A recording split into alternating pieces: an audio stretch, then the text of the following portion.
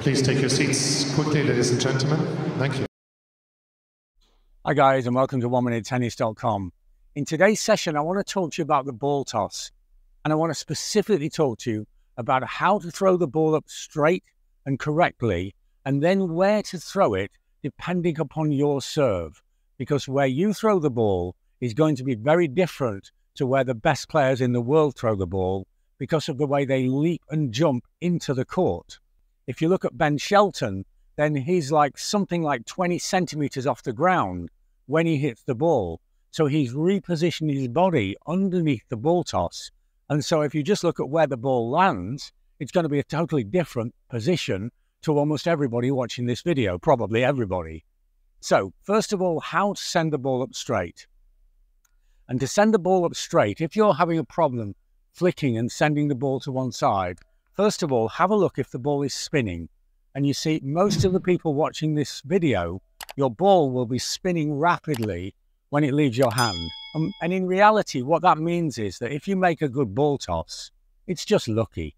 Because with that amount of spin on the ball, it can pretty much go anywhere within sort of, I don't know, 2 square foot sort of area. So to remove the spin, I want you to hold the ball almost like an ice cream cone, holding it resting on the top of the hand, and then open the hand and allow the ball to go inside the hand there. Let me show you closer. So we hold it like this. So we hold it here and then open the hand and allow the ball to go inside the hand from the top and in. And you see, this will remove the flicking of the wrist. The problem you'll have with the spin is when the wrist flicks like this. But by holding it this way, then the wrist cannot flick and the problem will be totally eradicated. So now I go into position here for the serve and I place the ball correctly and the ball will go in the air with almost no rotation. It might roll very slightly, but the spin that takes the ball out of control will have disappeared. So now we've got the straight ball toss, we have some control, but where to throw the ball?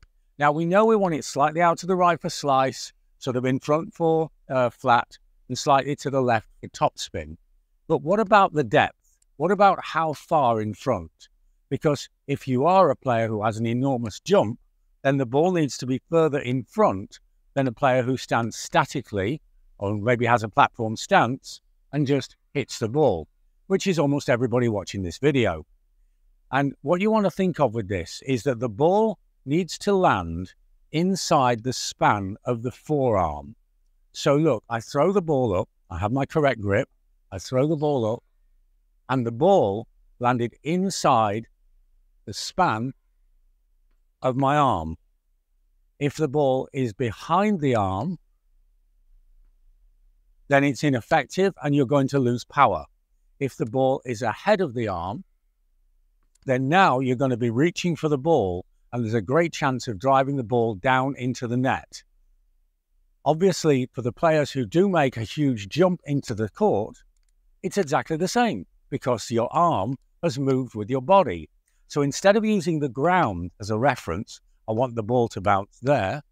It might be the right place for one player, but it's not the right place for another player who moves and penetrates the court within their service action. But if you think of your arm as the reference for where the ball should go, then you'll have the correct depth of ball toss every time and you'll get the maximum power and speed that you can out of your service action. So don't think about references on the court for where the ball should land.